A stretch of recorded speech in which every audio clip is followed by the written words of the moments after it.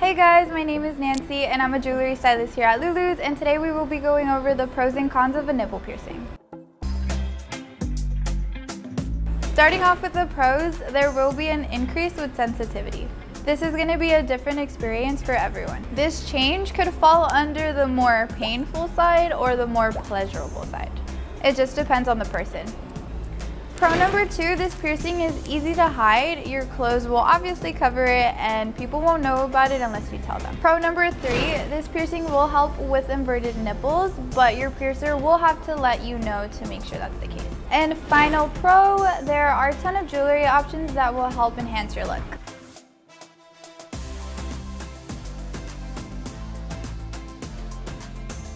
Moving on to the cons, healing time will take about 6 to 12 months.